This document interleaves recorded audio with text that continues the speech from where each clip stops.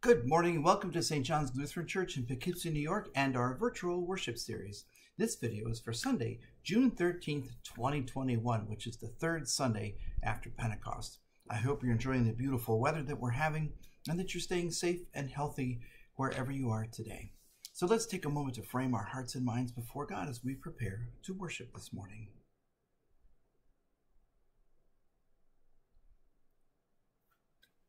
Now may the grace of our Lord Jesus Christ, the love of God, and the communion of the Holy Spirit be with you all. Let us pray. All-powerful God, in Jesus Christ, you turned death into life and defeat into victory. Increase our faith and trust in him, that we may triumph over all evil in the strength of the same Jesus Christ, our Savior and Lord. Amen.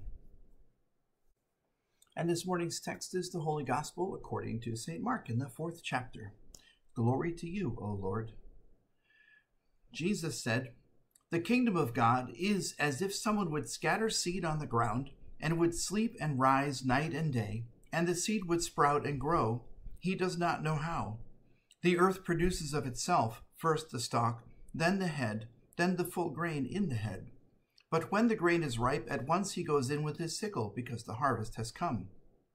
He also said, "With what can we compare the kingdom of God, or what parable will we use for it? It is like a mustard seed, which, when sown upon the ground, is the smallest of all the seeds on earth. Yet when it is sown, it grows up and becomes the greatest of all shrubs, and puts forth large branches, so that the birds of the air can make nests in its shade." With many such parables he spoke the word to them as they were able to hear it.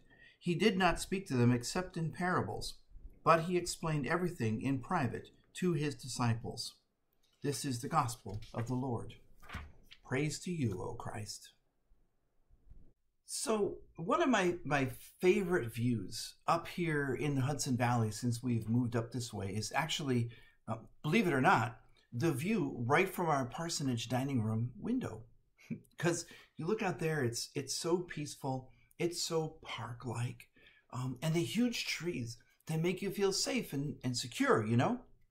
And it reminds me of today's gospel, where Jesus uses those superlative adjectives to describe what that tiny mustard seed grows into, and with birds and pastors living in its shade. And it sounds a lot like the awesome cedar trees that Ezekiel describes in the first lesson. Except for one tiny problem. Jesus is describing a mustard tree, which isn't really a tree at all. It's actually a shrub. And it's a gnarly, ugly shrub at that. So the kingdom of God is like a gnarly, ugly shrub? I kind of like the cedar tree image better, you know. But then again, Jesus was never one for painting pictures the way you'd expect, you know, things to be. It goes all the way back to David, you know, who was the sort of the ruddiest of all of his brothers, not nearly as handsome or as tall as all the rest, and everybody sort of laughed, you know, when he came up through the line. And yet, he was the one chosen by God. So, yeah, maybe the kingdom of God is more like a shrub, but not so much because of its physical appearance, though, but because of the way it grows. See, in the text, Jesus notes to start with that someone tosses the seeds down, walks away, forgets about it, but it grows anyway. Kind of reminds me of those hostas that I dug up a long time ago back in Melville and forgot about them for a whole year. But they didn't care where they were. They just kept going. So, hey, I don't know how it works. It just does. And actually, it's significant that, I don't know how it works. It's significant that the someone in the gospel that Jesus is talking about in the parable, that person does not know how it works either. I mean, yeah, sure, we know because we all took biology, so we know the process. But that's not the process that Jesus is talking about. And the phrase, "he does not know how it happens," in the biblical context, actually means this: It means the person who scattered the seeds has no input from that point on. The whole process of growth happens outside that person's control. And that person doesn't have any responsibility for the success or failure of it. He just goes and collects when it's done. You know, look, so often as Christians, we begin to think that the success or the failure of the kingdom of God depends on our actions and depends on our choices. And sometimes, we get the sense of urgency about everything. Like we have to reach everyone with the word or else. Like it's somehow our problem, whether the kingdom grows or not. But here it is, specifically in this gospel, in this parable, Jesus says in no uncertain terms, the process of the growth of the kingdom of God happens entirely outside of us. We have no input into its actual growth, and we don't have any responsibility for its success or its failure. Partly because it's not ours, it's God's. And even more important, the planting itself wasn't deliberate. We think we have to have like a vast master plan for discipleship and evangelism, but the planting wasn't deliberate. Remember, Jesus uses the word scatter, which is a whole different word from the word plant or sow. This is scatter. This is some random guy scattering seeds on the ground without even a plan or a shovel. And yet, the stuff grows. And here's what Jesus says it grows into. Starting with that tiny, inconspicuous, randomly planted seed. Somehow, by the way, whenever I hear this parable, the manger comes into my mind.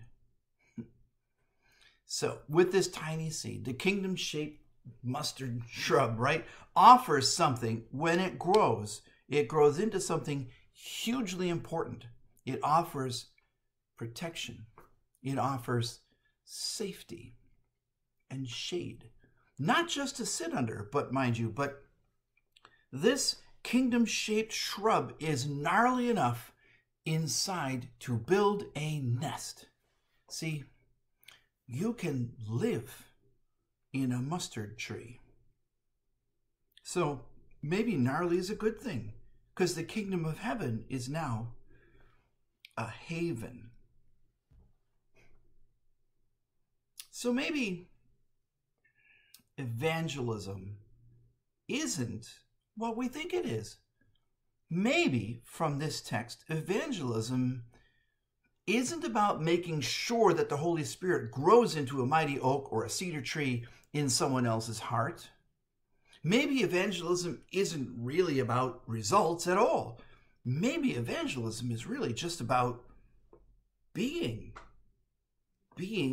loving, being servants, being love. Oh, and evangelism, it's also not just for someone else to do. Because remember, in this parable, the one who spreads the seeds is not even a farmer. It's just a random person. Could be anyone. Could be you. And that is the point. Look, we can be shrubberies for God. We can be gnarly disciples. In our own lives, we can be the safe place where our friends and our family can build a nest. Here at St. John's, we can be the place where all kinds of people can find refuge and safety and strength. Because the kingdom is here, but the kingdom is also here. That in itself is evangelism. That is discipleship. So this week, when you're out there, don't worry about how or what or where or when. Just be. Just be you. Created by God, loved by God, cherished by God, valued by God. So, do as the parable says. Scatter random seeds of love wherever you go, wherever you are. And before you know it, grace will have grown all around you. In the name of the Father and the Son and the Holy Spirit. Amen. And now, may the peace of God be with you always. Take a moment to share that peace with the people in the room, with those of you watching together as a group, people walking outside, people on the street. You know, make a call, send a text, let somebody know that the Spirit of God can be their haven too. So now, gathered into one by that holy heavenly Spirit, let us pray as Jesus taught us, saying, Our Father, who art in heaven, hallowed be thy name. Thy kingdom come, thy will be done, on earth as it is in heaven. Give us this day our daily bread, and forgive us our trespasses, as we forgive those who trespass against us. And lead us not into temptation, but deliver us from evil. For thine is the kingdom, and the power, and the glory, forever and ever. Amen. And now may the Lord bless you and keep you. May the Lord make his face to shine upon each one of you and be gracious to you. May the Lord look upon you with favor and grant you peace. Amen. And remember, you are the body of Christ, raised up for the world. Go in peace, be a haven, serve the Lord. Thanks be to God. Thanks for joining us today. We hope you have a blessed, peaceful, and safe and healthy week. God bless you all.